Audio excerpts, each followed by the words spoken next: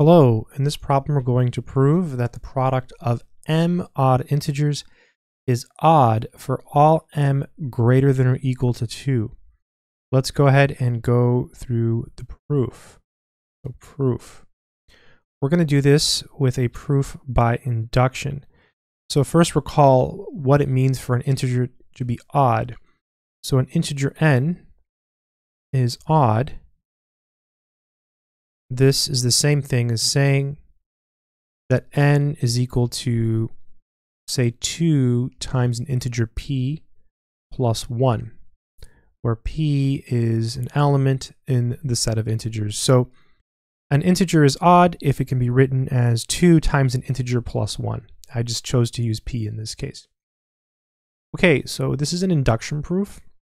And so our statement that we're trying to prove is this one here.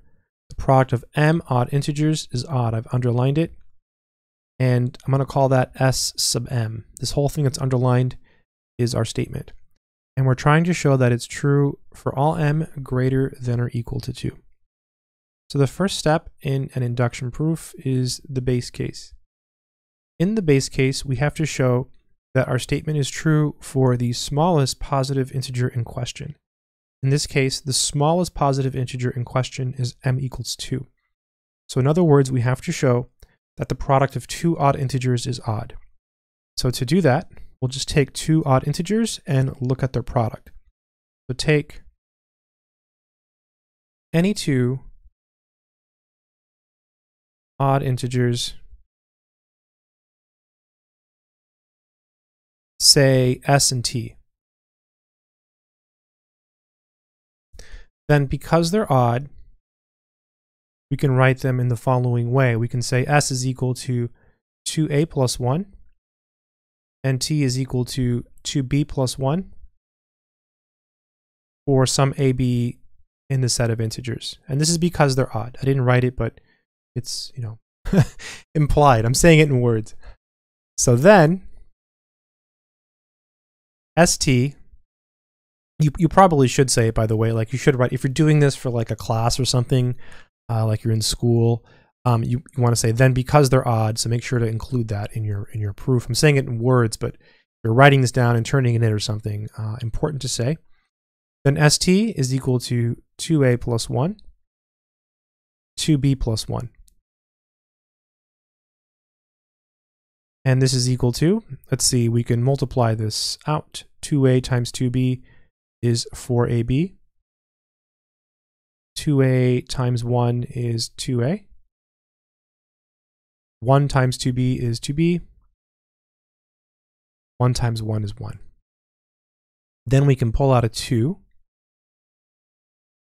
So that'll be 2ab plus a plus b.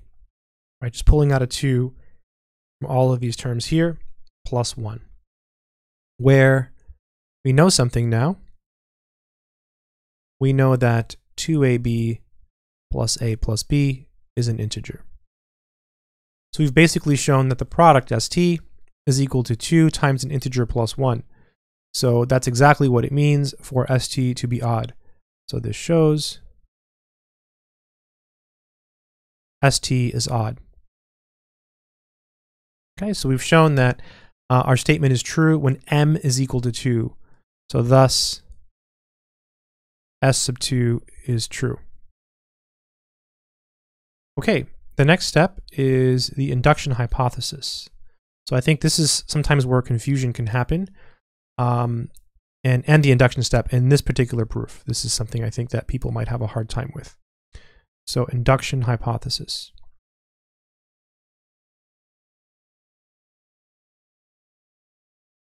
So here we get to assume the induction hypothesis is basically, we get to assume our statement is true for some integer k greater than or equal to 2. So we suppose, so here's where, let me just emphasize it, we assume sk is true. So now I'm going to write down s sub k.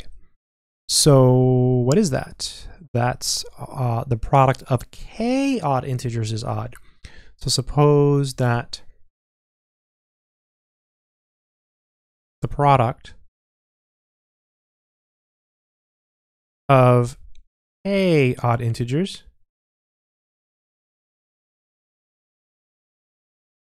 is odd for some k greater than or equal to 2. We don't know what the k is. We just know that the product of k odd integers is odd for some k greater than or equal to 2. Now we're going to jump to the induction step. So induction step. And then here's where we have to show s sub k plus 1 is true. So to do that, we have to show that the product of k plus 1 odd integers is odd. So that's the claim. The claim is that the product of k plus 1 odd integers is odd. So let t sub 1 to t sub k plus 1 be k plus 1 odd integers. And we have to look at their product. Okay, we have to look at their product. So then you look at t sub 1 times dot dot dot times t sub k plus 1.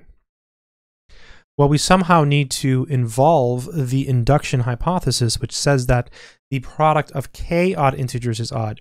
Here we have k plus 1 odd integers. So the natural thing to do is write it like this, times dot dot dot times t sub k times t sub k plus 1.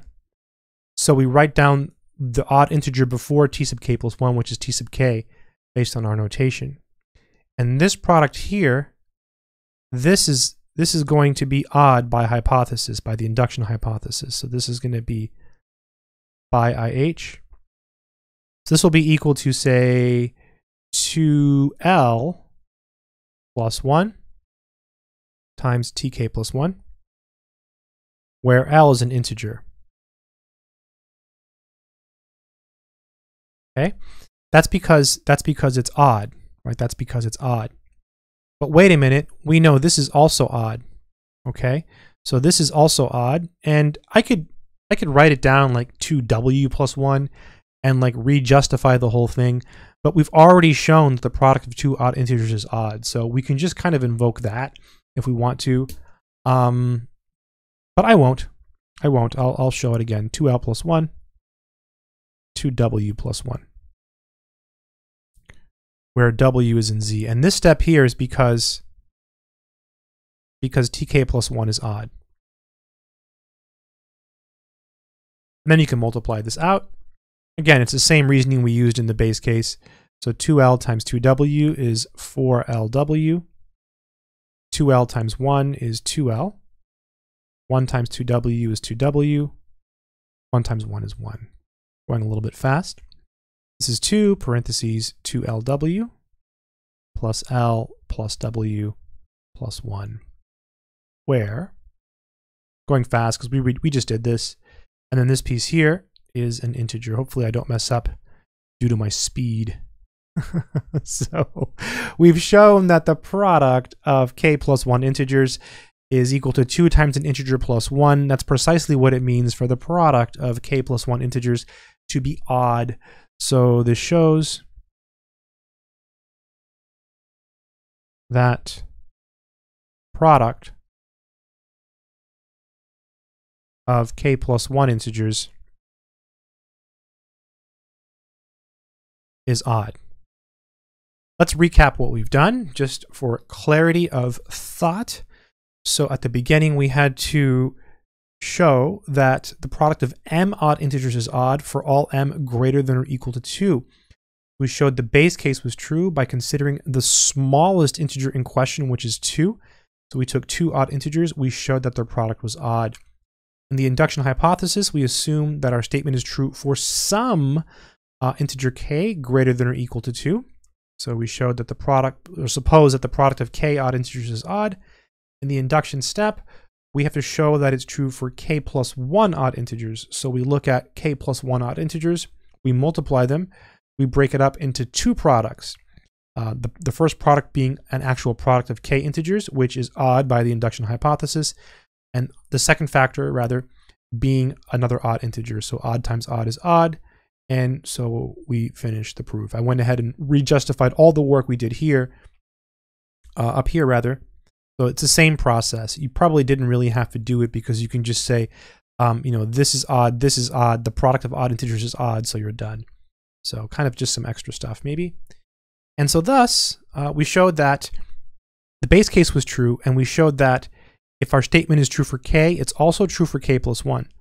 Because we showed those two things, by the principle of mathematical induction, our statement is true for all integers greater than or equal to 2. So thus, the product, let me just say, how about thus, by the principle of mathematical induction, by the principle of mathematical induction, the product of m odd integers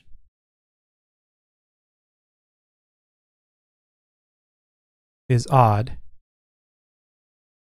for all m greater than or equal to 2. And that completes our induction proof. Kind of a fun problem. I hope this video has been helpful to someone out there. Good luck.